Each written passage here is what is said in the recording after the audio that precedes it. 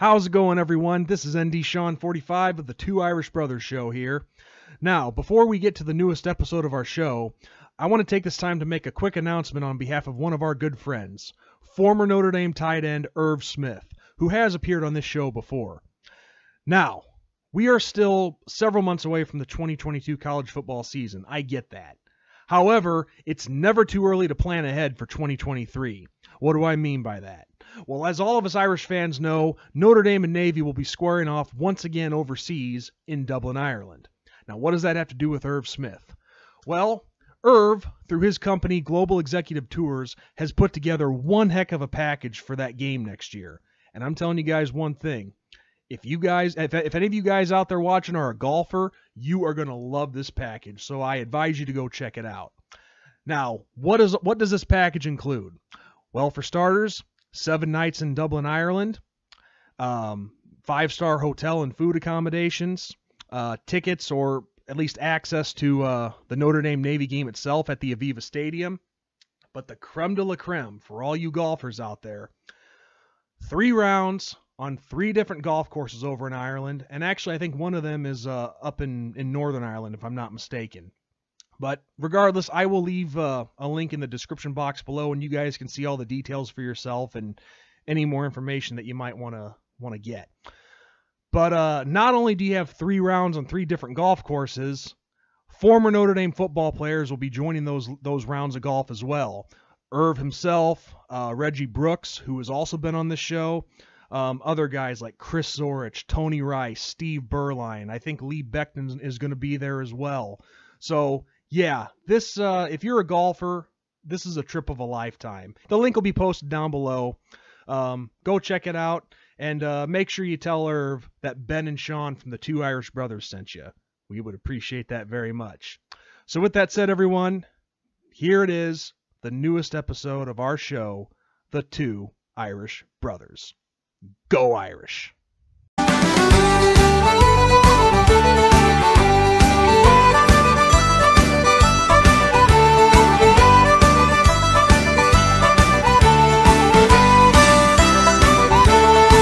How's it going, everyone? I am ND Sean 45.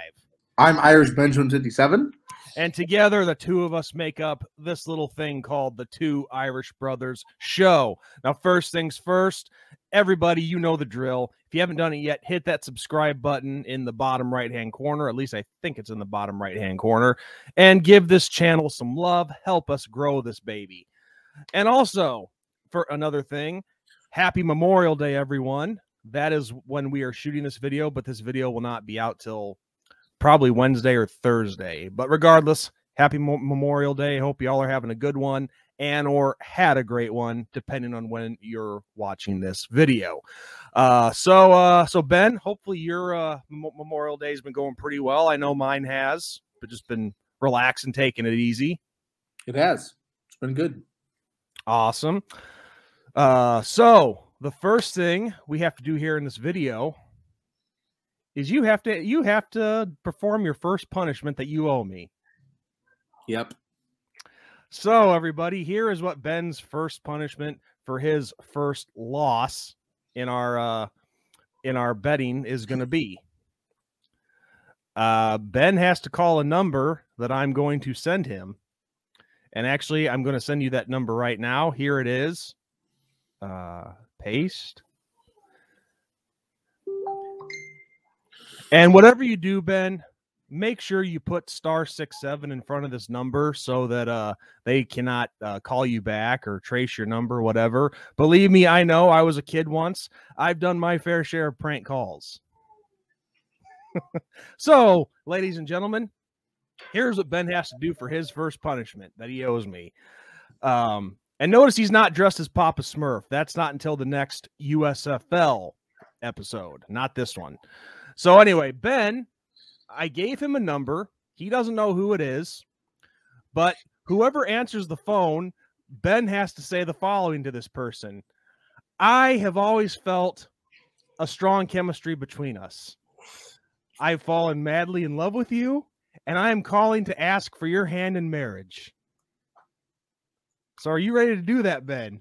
Oh, goodness. What? And make sure you hold up to the speaker so everybody can hear. Actually, you know what? If this affects anything, I'm taking my headphones out because I want everybody to be sure to hear this. You say it was *67? Yes, *67 and then the number. And make sure that speaker's on. Yeah.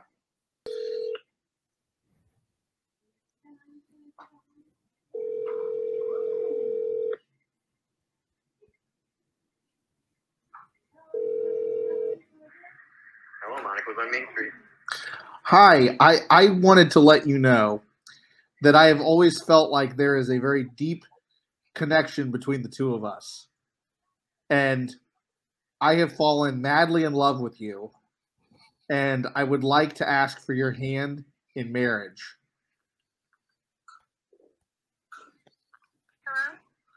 Hello? Hello? They did the old switcheroo. What a punk! That dude was like, hold on a second. We're switching gears here for a second. What? He didn't even say. Most people you think would play along. All right, you know what? That's good enough for me. But you still should have a conversation with her though. Huh? You should have had a conversation with that girl he switched the phone over. Yeah. Like, hey, baby.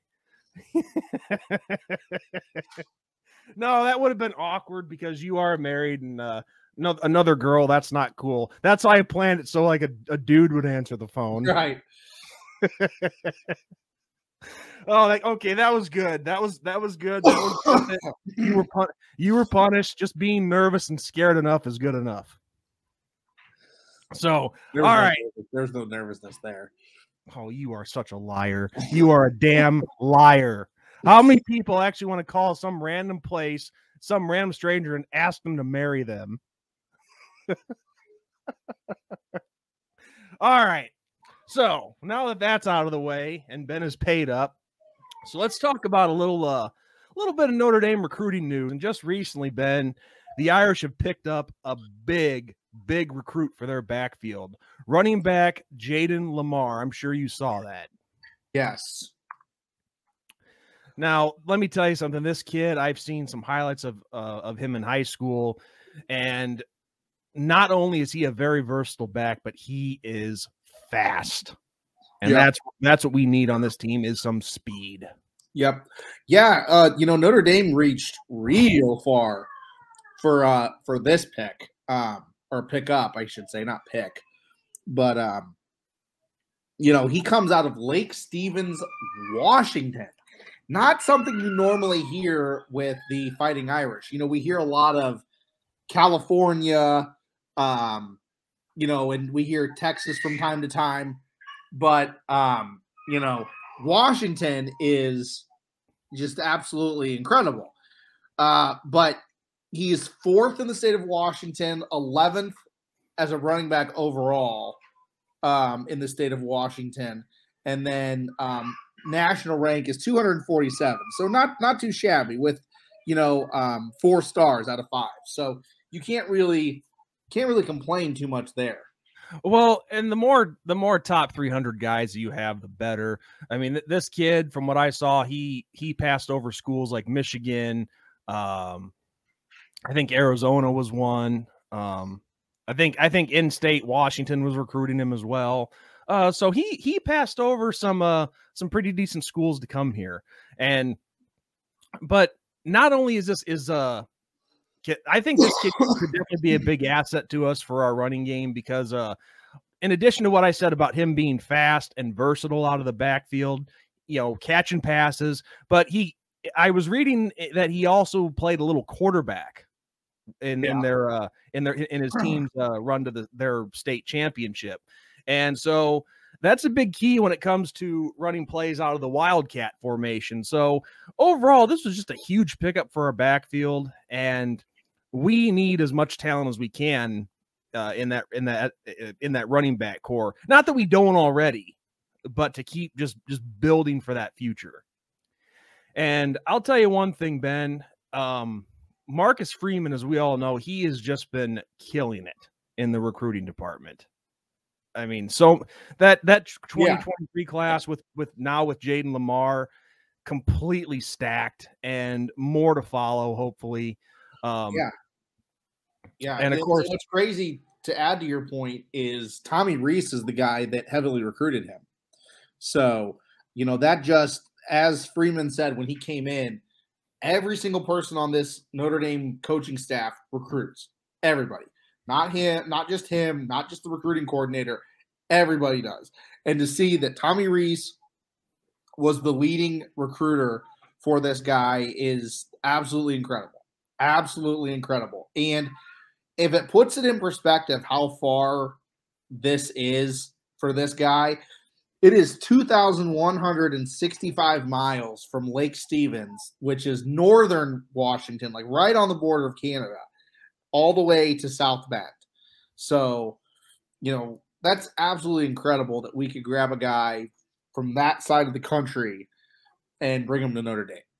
Well, and I'm sure he'll fit right in, because obviously it's very cold in northern Washington. It gets very cold in South Bend, so that should be an easy adjustment for him as far as location goes. But all I can say is just you see and feel the difference, as weird as that sounds, with Marcus Freeman since he took over and the whole recruiting process. I mean, yes, like you said, every coach is involved in recruiting. And Brian Kelly, I'm not trying to just turn my back on him or anything like that, but from what I heard from certain people is he was lacking that. And two of the biggest things that, from what I heard, really bothers me is, one, he never really went into the inner city schools, which why I don't know. There's just as much talent there as anything. But here's the real kicker. Brian Kelly never really took advantage of the Catholic high schools out there. And I was in complete shock when I heard that. Because when you are the most well-known Catholic university in the United States, famous for football, all of that, why are you not taking advantage of the Catholic high schools? And I was actually shocked when I heard that from my source, because I could not believe that. But here's another thing, too. Marcus Freeman is obviously a player's coach. Yes. And that makes a huge difference, because that forms more chemistry and camaraderie between coach and player. And I'm not saying that there's anything wrong with being a disciplinarian type coach, because sometimes, you need that kind of coach. You need that, I hate to say it, but you need that asshole sometimes. Like if you have a group of players that are just out of control and, have no discipline and all that, you need that asshole type coach to be in there.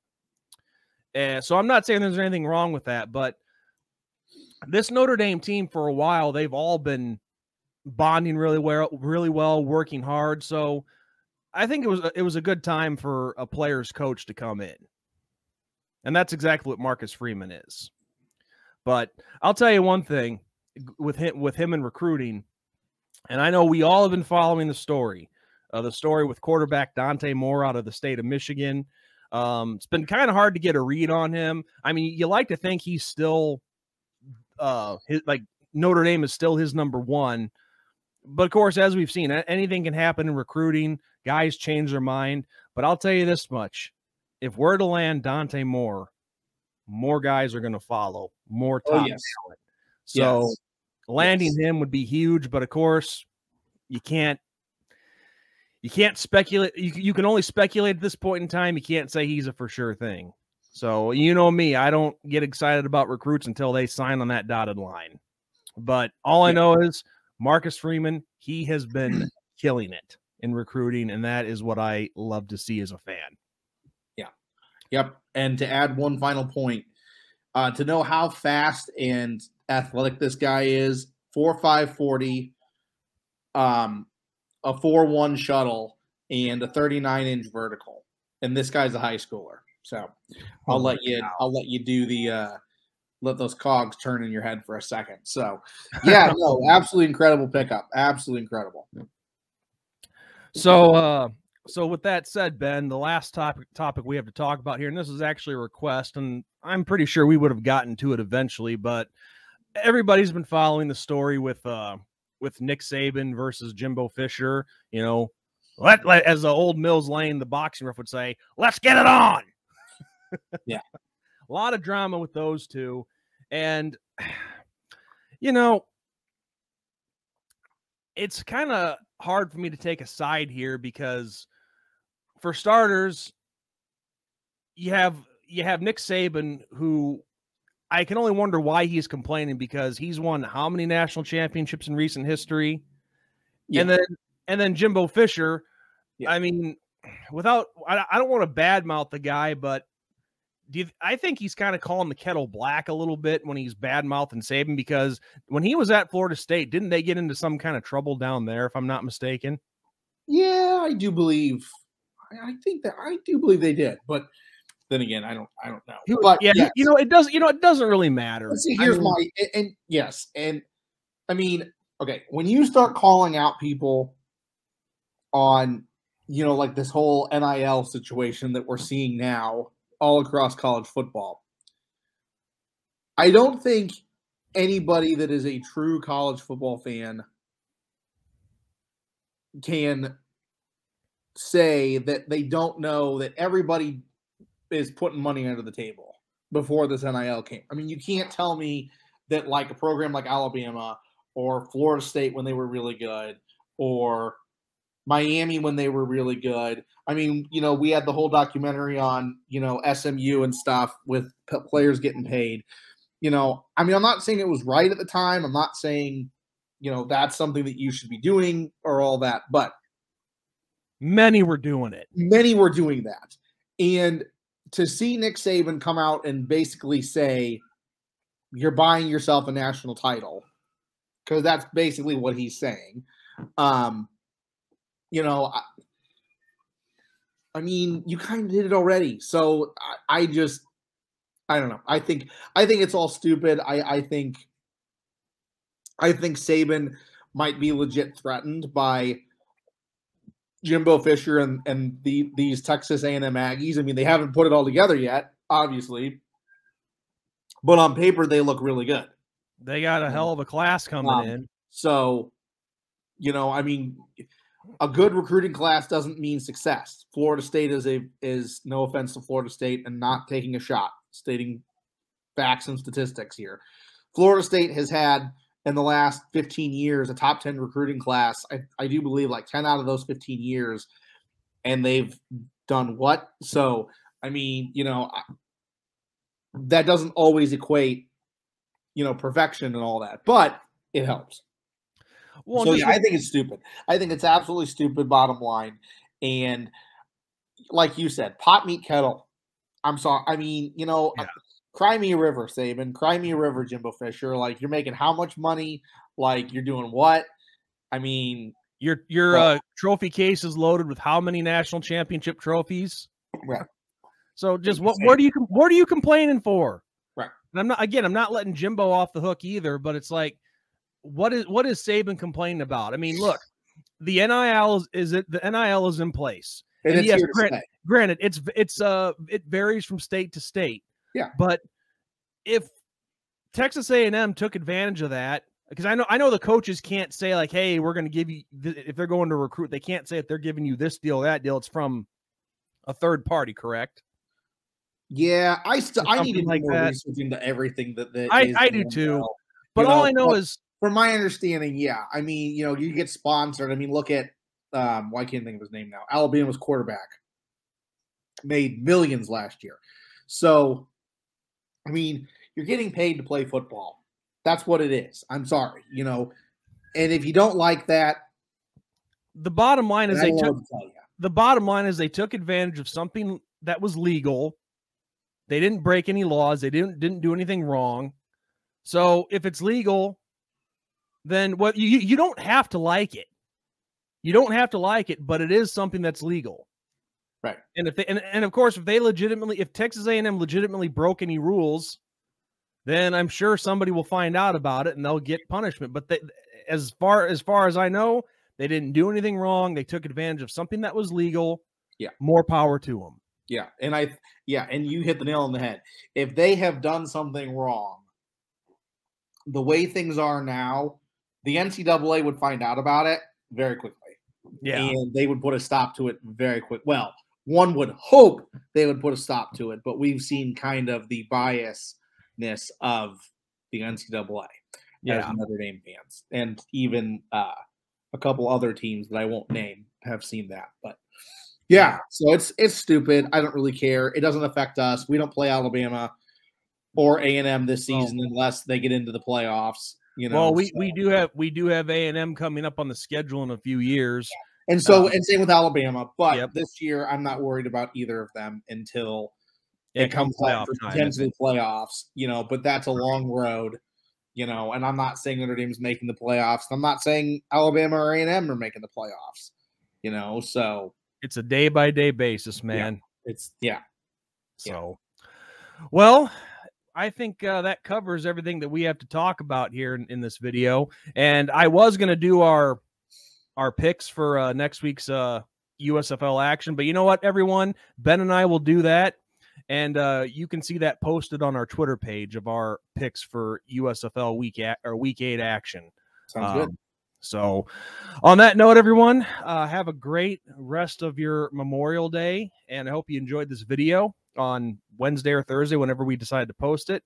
And on that note, I am Indy Sean 45. I'm Irish Benjamin 57. And as we always say, God bless, good night, and go Irish. Go Irish.